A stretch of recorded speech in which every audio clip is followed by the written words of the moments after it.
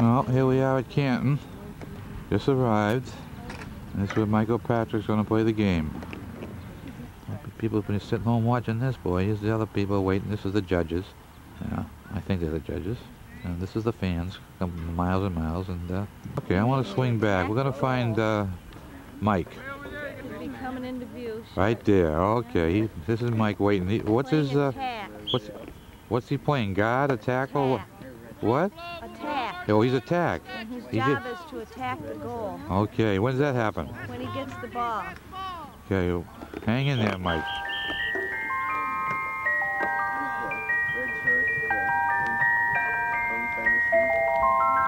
Okay. He's waiting. Okay, we'll swing back. Let me know when he attacks. Okay. I play lacrosse because I think it's one of the most fun sports that a person could ever play. You know, it's young enough where you can have fun with it and you can question what the boundaries of the game are. And it's not all about, you know, if you had 3 goals last week or, you know, if you had 18 ground balls. It's not all about that. It's more about, you know, having fun. You know, I look at lacrosse as a release for me. You know, when I'm playing for those 2 hours, I kind of black out and forget where I am and, you know, what I did that week or what I did that month. It's kind of my time to just be myself, run around there and just lose it a little bit. That's when I'm most free and having the most fun because, you know, I'm not really worrying about anything.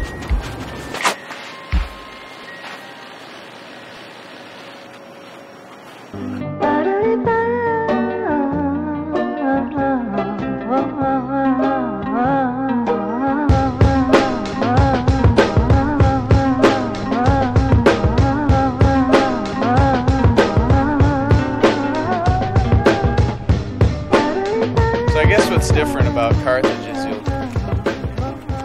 know, in other areas, other cities, you'll see kids walking around the streets and they'll be carrying basketballs and footballs, and you know, we do that from time to time, but you know, most of the kids you see around here have a ball and a stick in their hand, and that's kind of how we grew up. Hey Ryan, come here for a minute. It's a chance to talk about Casey and yourself.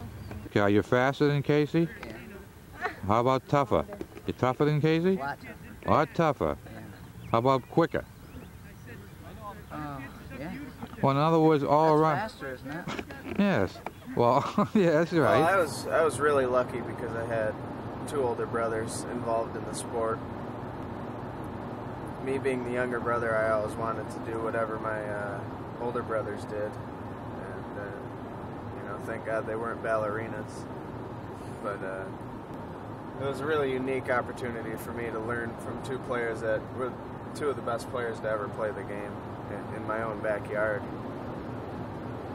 You know, my thing, why I think that I've succeeded in the sport is I didn't just want to be as good as my brothers. I always wanted to be better.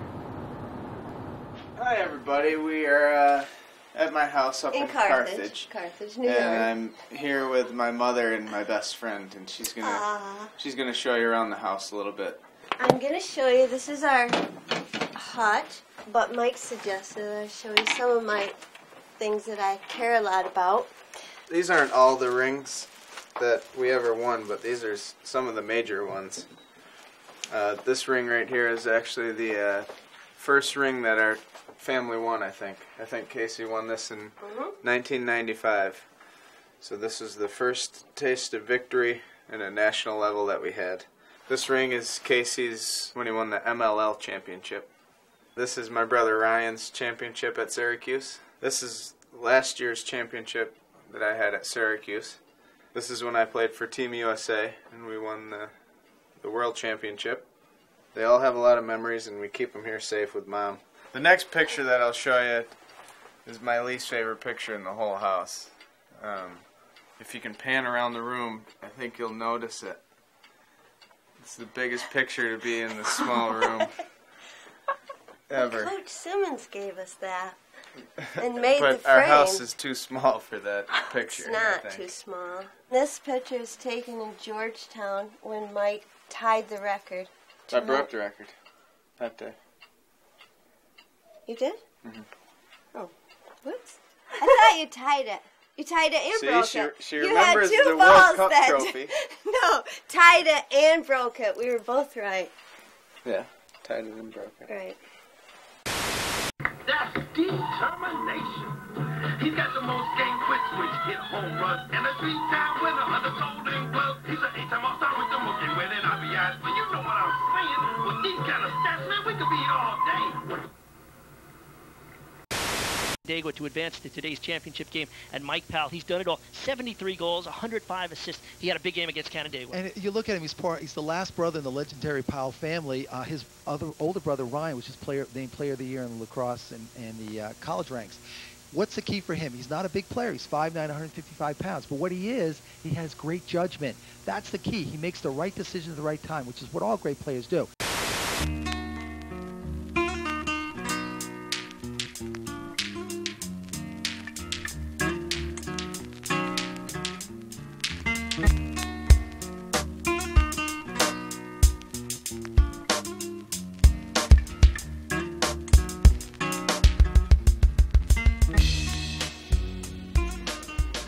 Hi everybody, we're in the Stevenson educational wing of Syracuse University, and I thought it'd be a good opportunity to talk about my eye black. It's kind of been my signature since I was in high school. I grew up playing with Native American players, and intimidation was a big thing for them, and I was scared of them, with clean faces, but they'd throw the mud on there in the paint, and just added to it. And me being as small as I am, I needed something to try and scare my defenseman a little bit. So this is something that I did, and hope you like it. So this is where we come to train. One of my favorite sports is playing basketball. Our way to get in shape at Syracuse is to kind of play basketball instead of running. A treadmill can get repetitive, and running around a track you can only do for so long. But I can play basketball all day. So let's go check out some of the other stuff here.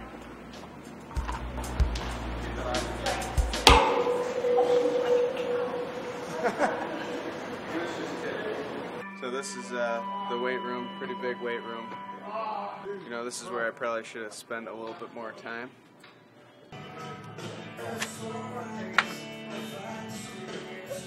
I mean, what is this thing for? PlayStation? Working your hands. Try and stay out of here as much as I can. I'm more of a runner. We'll try to get that goal back quickly.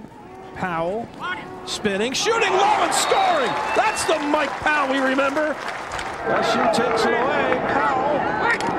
Oh! Gets a second and fucking scores anyway. Well, you know what?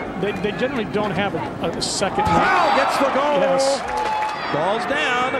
Still loose out in front. Powell there. Yes! Mikey Powell. And here comes Syracuse after the loose ball. 2-1 Orange Man. Mike Powell looking to make something happen. Beats his defender, beats the goalie. 2-1 Syracuse. Coppin spins away. Coppin finds an opening. To Powell. Out in front. He scores. Loose ball. Mike Powell scores. Good shots. Now Syracuse getting good perimeter passing, but if you can break it, right here. Mike Powell going to work. Nice pass out in front, and Brine knee.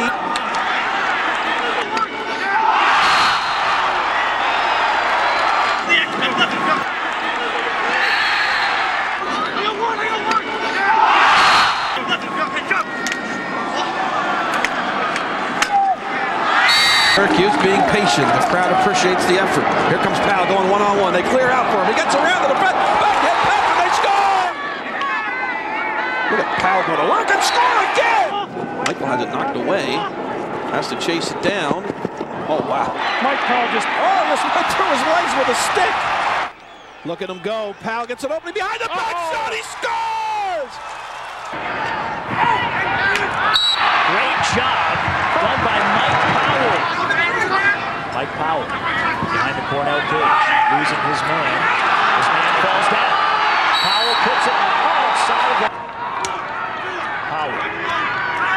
by Brine.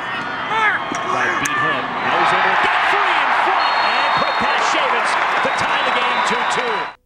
How's it going, everybody? I'm here with, I call her my on-campus mother. She kind of takes care of everything for Syracuse lacrosse behind the scenes, and you know, you'll see her at some tailgate parties as well. Sure. And a big supporter. How long you been here? 15 years. 15 years. How about that? All year long, Mike said that he was going to do something special, different, that's never been done in lacrosse. Well, early on in the season, we always have a big press conference. It was my senior year, and at the press conference, I said that I would do something that's never before been seen on a lacrosse field. And really, not too many people knew. I didn't know. A lot of the coaches didn't know what it was. At the time when I said it, I wasn't even sure really what trick I was going to do or when I was going to do it. It was a UMass game, and it came down to like a minute something left, and everybody's waiting. When is he going to do this? When is he going to do this? So all of a sudden he did the flip, and it was something that no other lacrosse player has ever done, ever. So it was kind of exciting. The crowd went crazy, and it was a lot of fun. What's so cool about Mikey Powell? He does flips. He's the man. And he plays music. Yeah. I knew from the very beginning that I was going to take a year off. Lacrosse is it's a time-consuming sport in college, and it's basically a full-time job for you. You know, being a student, going to class, coming home, going to practice, staying after practice, lifting weights, that becomes repetitive, and, you know, I needed a break from that. You know, a lot of people will say that I'm not treating the sport the way it should be treated, but, you know, that really has nothing to do with it. In the off-season, the year that I took off, I've created a bunch of products with Brine that have hopefully changed the game of lacrosse for a while, and, you know, hopefully people see me active in the lacrosse world and know that I'm still working hard to get this game to go mainstream.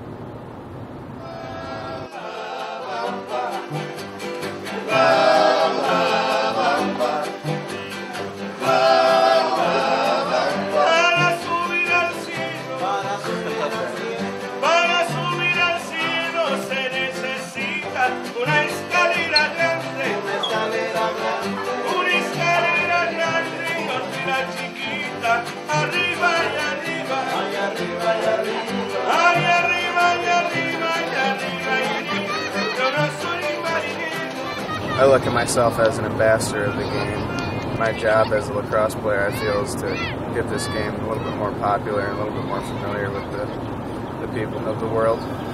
So if that means me doing some tricks and having fun out there, you know, I don't have a problem with that.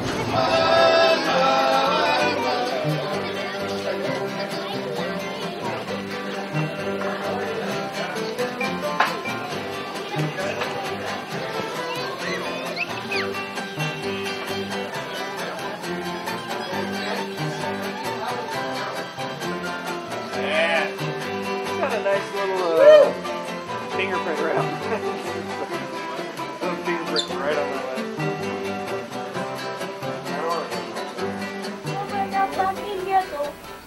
No manate pinieto, no pisate, no pisate, no pisate. Hey, that's pretty dumb, but I did it anyways. What's up, guys? Thanks for taking the time to come down and check this out. Brine and myself, Casey and Ryan put this whole event together, and we did it for a reason. You know, tricks is something that we always grew up doing. We grew up in upstate New York, and, you know, there wasn't a whole lot going on, to be honest with you. So we had to pass the time somehow, and a lot of the time it was in the backyard, and the three of us would always, you know, think of inventive ways to play the game of lacrosse. A lot of the stuff that we'll do tonight isn't something that we would use in a game, but some of it is. And, you know, we kind of like to test the boundaries a little bit, and we'll throw in a couple of these moves when we do play the game. All right, here we go, guys. Let's get into it a little bit here.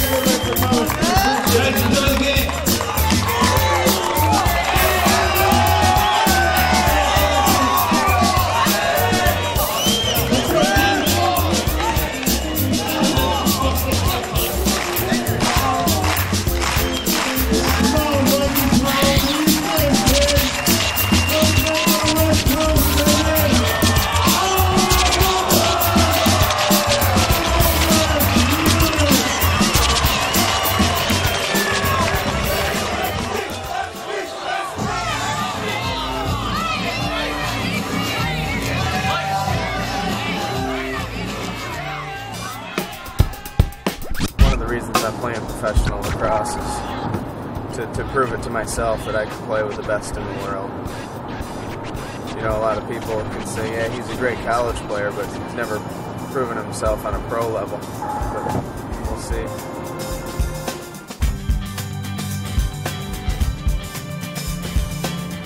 Hey Brine, I noticed Mikey Powell was here early in the week. What was your impression of Mikey? I got to see all I needed to see of Mike Powell the day before we got here, actually, when we took on Baltimore. I think he went 4-2 on us, a couple of them being spectacular goals. Mike's an incredible player, always fun to watch and great to hang out with. Well, that's wonderful. What makes him so impressive to you? You know, in every sport you have guys that just kind of appear to be better athletes than everyone else playing the game. You know, you had Michael Jordan in hoops, and Mike's like that. Everything he does is just unbelievable. Every time he touches the ball, you're waiting for something exciting to happen.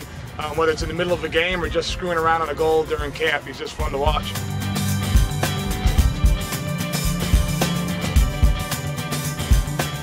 Do you think Mikey's better than you at lacrosse, or do you think you're equal? Well, that's a good question, Mason. But I taught Mike everything he knows about lacrosse. He's picked up a few things along the way. But I think right now that Mikey Powell is the #1 lacrosse player in the world, hands down. If anybody had to build a team, a dream team, I would pick Mike Powell #1 on my team.